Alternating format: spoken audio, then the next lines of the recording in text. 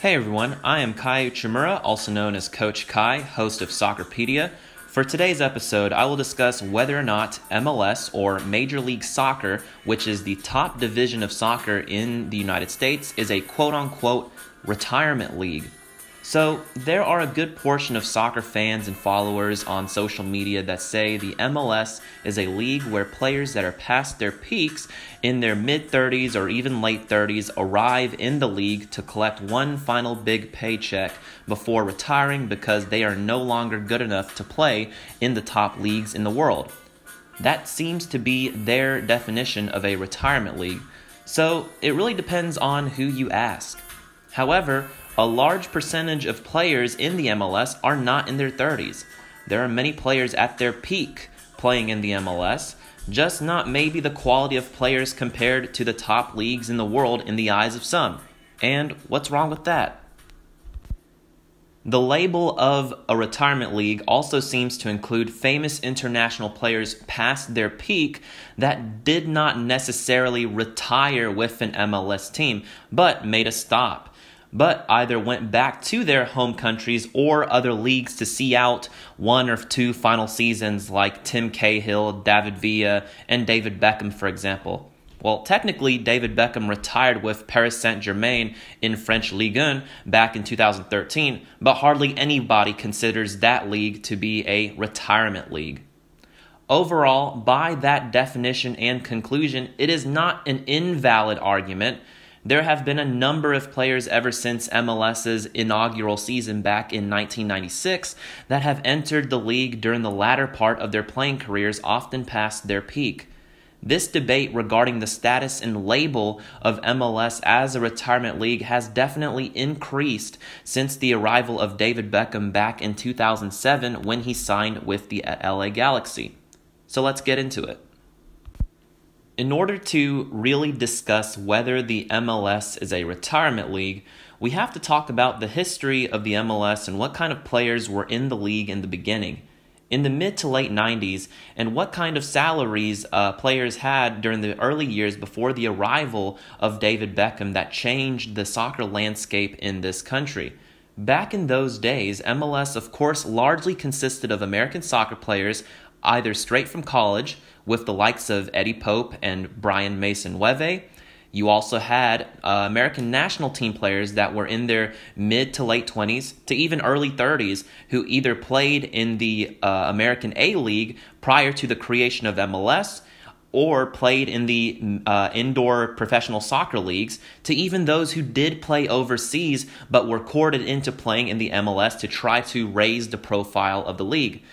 This would include the likes of Jeff Agoos, Eric Winalda, Alexi Lawless, Thomas Dooley, Roy Lassiter, Mark Chung. They all fit the bill. And honestly, Thomas Dooley, who was captain of the men's national team, was the only one who was past 30 years old when he joined MLS in 1997. MLS did have a few international foreign superstars of the time. Most of them were from Central or South America, like Mexican goalkeeper Jorge Campos, but he was only 30 years old when he first joined MLS in 1996, and he still had quite a few more years left in the tank before he hung up the boots in 2004. MLS also had El Salvadorian legend Raul Diaz Arce. He was scoring left and right for DC United, and he was only 26 when he entered the league. So MLS was able to have foreign stars that weren't by any means past their primes to get the, quote, retirement paycheck.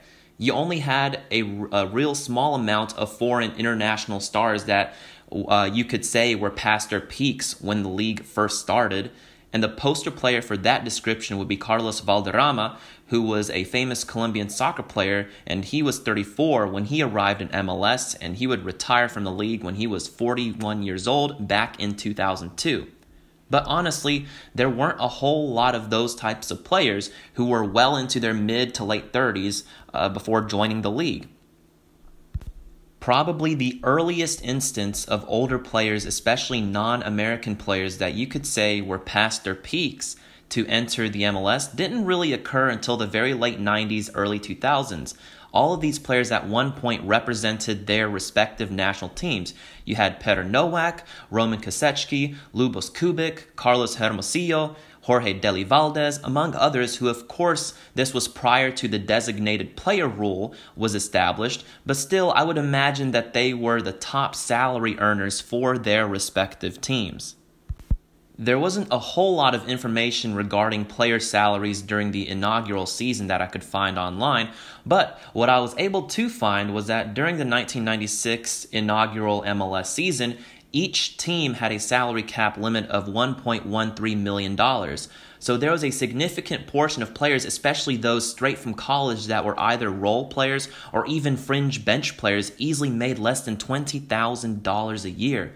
Even if adjusted for inflation, would not be a whole lot of money, especially for a professional athlete. Eric Winalda, who is the soccer star American forward, reportedly earned $200,000 when he arrived in MLS. That amount of money was definitely the most a player could earn in the MLS at the time. I mentioned the salary cap a minute ago. The salary cap is a completely different system compared to the other leagues in Europe, and honestly across the world, in which the owner is honestly free to spend however amounts of money to buy the world stars today.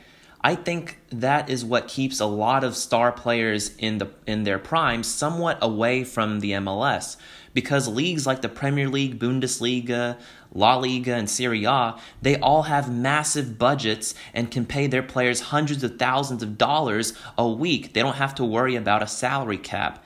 That is sometimes more than what a vast majority of MLS players makes in a year.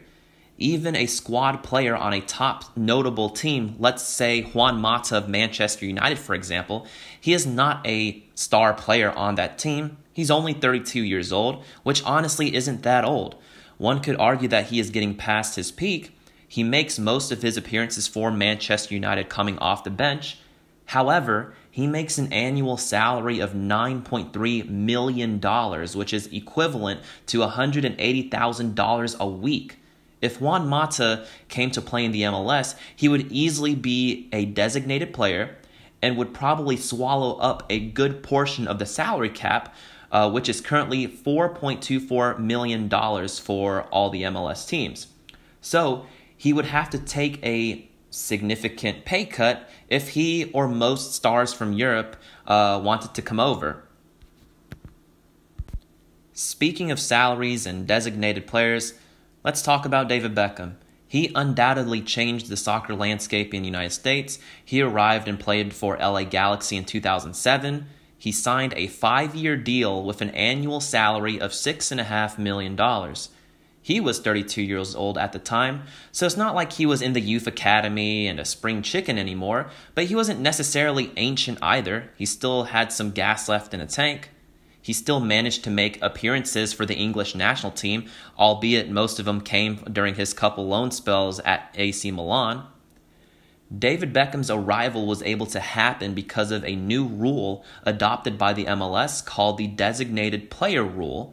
This allows MLS teams to have up to 3, quote, marquee players that could be paid at a higher salary than the normal salary cap would allow. The rest would be covered by the MLS and the owners of the respective teams. As of 2020, the maximum budget charge that MLS will cover for a designated player is $612,500. Once David Beckham arrived, there were a series of high-profile players who made their way to MLS.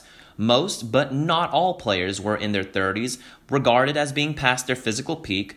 Most were European or South Central American and were assigned as designated players. These acquisitions of famous but older players did further the conversation that MLS is seen as a retirement league to the eyes of many soccer fans, especially since several of them, because they were designated players, did get paid a handsome amount of money. Some of these players that were signed early on as designated players were the likes of Cuauhtémoc Blanco, Juan Pablo Angel, Freddie Ljungberg, Guillermo Barros Schelotto, among others who were all older than 30 when they signed for MLS teams. The thing is that soccer's foundation in America is different compared to all of the more higher rated leagues in the world. Soccer faced its hurdles when MLS was founded, because America is one of the few countries on earth where soccer is not the most popular sport. the average person in America who didn't follow soccer a whole lot, especially let's say 10 to 15 years ago, would still probably know who David Beckham was. By design, having some of the higher profile yet aging players in the league isn't necessarily a bad thing, because it was important for MLS to have people and fans come out to the games. The casual fan will probably more likely come out if there were more famous people playing, because name recognition is very important. Within the past 5 to 7 years, many of these designated players are not aging stars. They are either in their peaks or even not yet reached their peaks. Of course, there are a few exceptions to that rule because, once again, name recognition. Yes, within the past 5-7 years, you did have players like Andrea Pirlo, Frank Lampard, David Villa, Steven Gerrard, Wayne Rooney, Zlatan Ibrahimovic, Robbie Keane, Didier Drogba, and Torsten Frings all playing the MLS, but it helps the game grow and have further outreach in the MLS because name recognition brings in more money. Within the past couple years, many designated players now are not aging stars, like I mentioned. They are right at their peaks or even still in their early 20s. You have guys like Josef Martinez, Victor Wanyama, Alexandru Mitrovica, Carlos Vela, Josh Sims, Albert Rushanak, among others. All these guys still have years left in their professional careers. The league is transitioning. They are heavily scouting teenagers in South America. That's how Ezequiel Barco, Miguel Almiron, Jason Ramirez came over, and several more. So it's not entirely fair for the MLS to be considered a retirement league. There is a good mix of all types of players in different stages of their careers, just like in any professional league. It may be seen as a retirement league for top-tier talent that are past their prime. MLS is also a stepping stone for players to possibly transfer over into the more notable leagues in Europe, like in the cases of Miguel Almiron, Matt Miazga, DeAndre Yedlin. MLS has seen players in the early to mid-2000s make their way over into Europe, with Clint Dempsey, Tim Howard, Carlos Bocanegra, DeMarcus Beasley, and Jeff Cameron later on paving that way. MLS is also seen as an alternative and a reliable league for players from countries that are soccer passionate, but probably don't have as high of a salary base in the league, particularly in Latin America or Eastern Europe. Guys like Anton Nedyalkov, Ulises Segura, Joseph Mora, Jose Martinez, for example. A few days ago, I interviewed Liechtenstein international player Denis Solanovic, who is only 24 years old, and he said that he would love to give MLS a try if the opportunity came knocking, because he heard good things about the league, and he's nowhere near hanging up his boots. In the world of sports and life in general, money is important. You want to be financially secure and stable. Who wouldn't? MLS is a relatively new league compared to everywhere else in the world.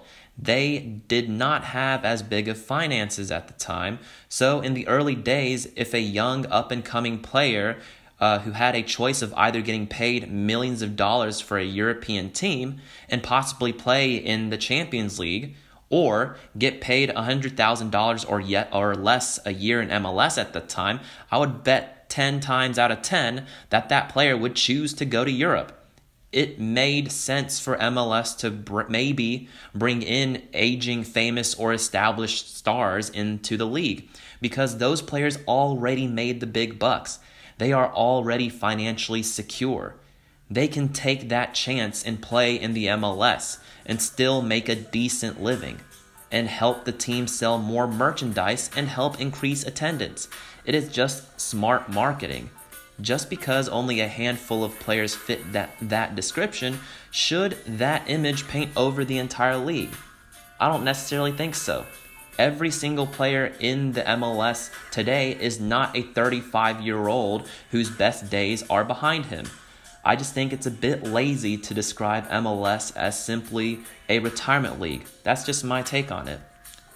That's it for today's episode. Hopefully you guys enjoyed it, and until next time.